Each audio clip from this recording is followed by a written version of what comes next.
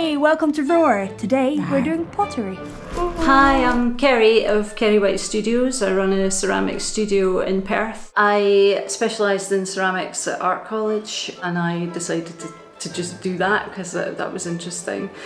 I've just really gone from studio to studio. I haven't really knuckled down to any sort of proper job. This is what I'm doing forever and that's it.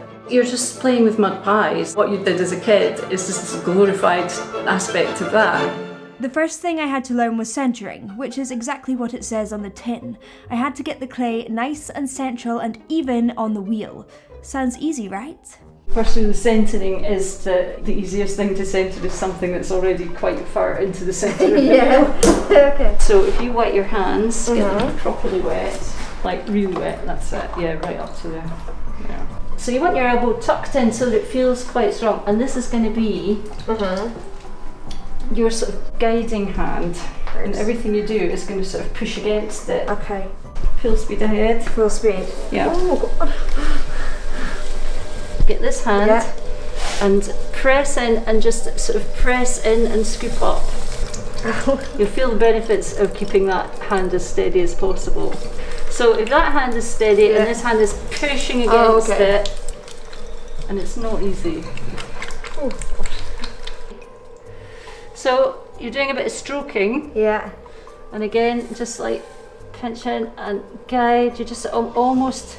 Yes. Oh gosh. Yeah, everyone's do that. There we go. Right, okay, time to push down before it gets out of control. So push hard. That's it. Yeah, it's a tricky bit.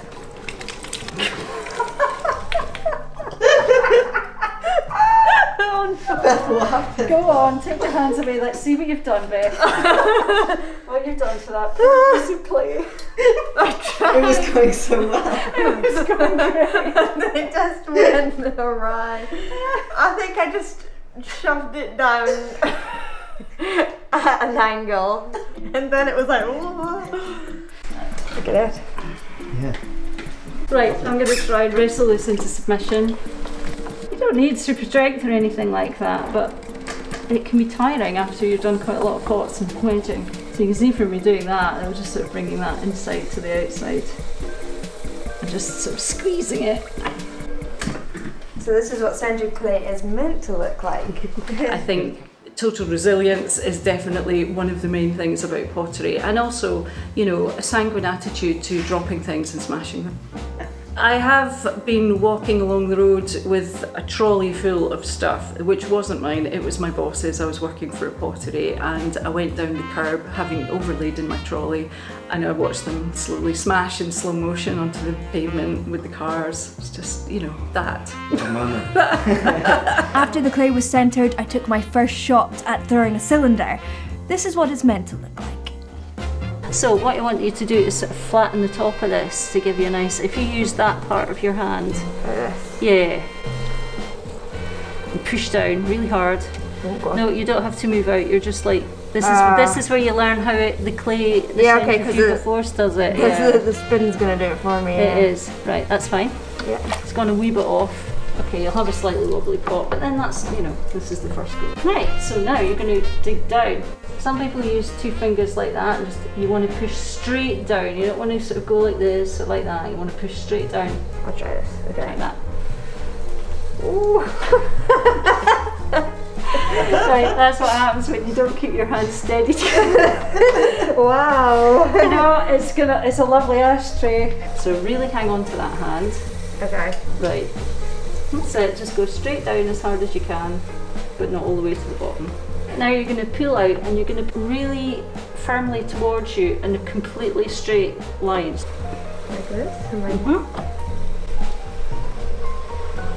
That's it. So that is the base of your pot. Smooth it, just give it a good smooth. Again using, that's it. Keep so it you still. just keep yours still and the wheel's the thing that moves. With that hand, you're coming into the inside of the pot now. There. No, here where my finger is. Like there. No, like that. Taking the clay from the bottom I'm moving it up. and lifting it up. But that's you making a bowl. Yeah, it is. For the moment, what you can do is just pinch the clay between you and just hold the sponge firmly to it. So that's a supporting thing that you're doing with the pinch fingers. That's it. Okay, stop. I made it a little bit more wonky. Well, that's fine. It's you know, Small it's a pasta bowl now. Yeah. If you spin again about halfway and just touch it in and pull away. Try that, just a little bit in. So, Oh god. I've just scarred it.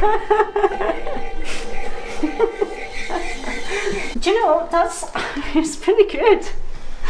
It's an accident, but It's an accident, but do you know what? If we let it dry for a day and just trim the back, you would have a decent platter that you could actually eat off. Yeah. Well done. That's exactly what I meant to do. Let's not say anything about the cylinder that we were supposed to be doing. Yeah, that wasn't a thing. Then I had to get my masterpiece off the wheel. What you want to do is it's quite tricky because it's difficult not to gouge a piece out with your thumbs as you go through. This is where a bit of dexterity also comes in. And you have to really hold it firm. I mean, I have it around one finger and like that. Here we go. Okay, So absolutely keeping firm. Keep going. Oh, beautiful. yes! Yes. I feel like this is definitely a work of art. This side especially, this little hump. I think anyone can learn to throw a decent pot. So if you follow the steps and you understand the principles, I think, you know, a couple of days of throwing and you'll have some, you know, perfectly acceptable, lovely cylinders. I was determined to make an actual cylinder shape, so I gave it another go, with a little help from Ceri.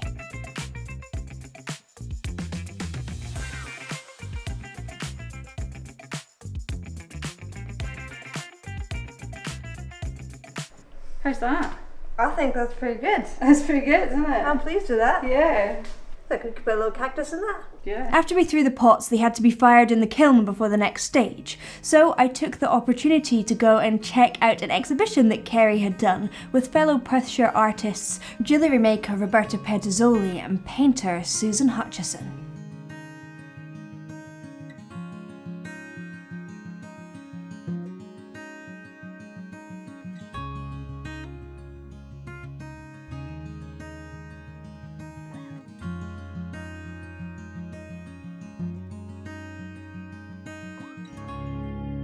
A week later, I was back to apply the glaze and ask a few more silly questions.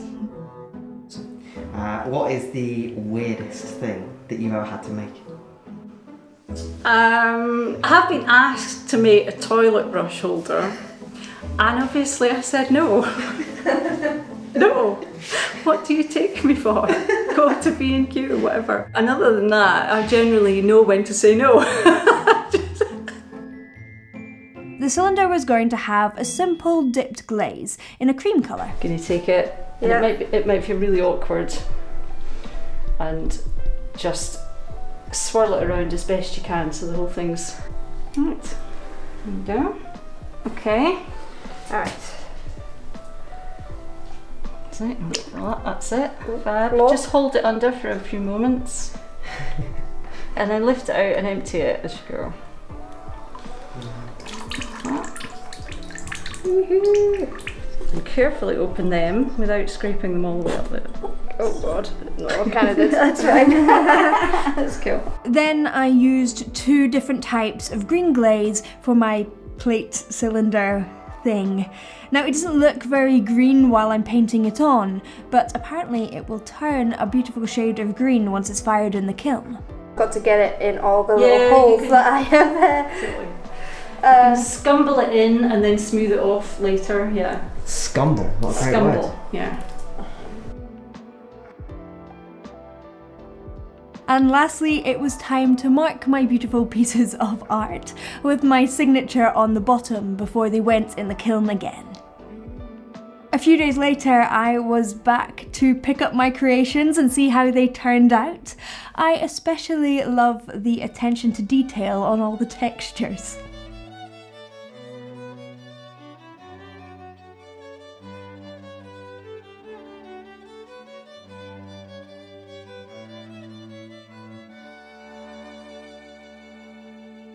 In all seriousness, although the pots are a little scrappy and a little heavy-handed, they are definitely usable, and it was loads of fun to make them.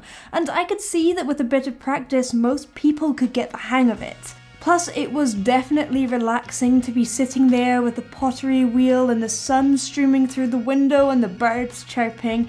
I totally understand why you would want the lifestyle of a potter. Thank you for watching! I hope you enjoyed. If you did, please do like and subscribe. Once again, big thanks to my patrons. Hey, thank you guys. If it wasn't for you guys, these videos would not happen, and I'm having so much fun making them. And I'm actually really excited because I have a whole French series coming out soon, which is going to be great.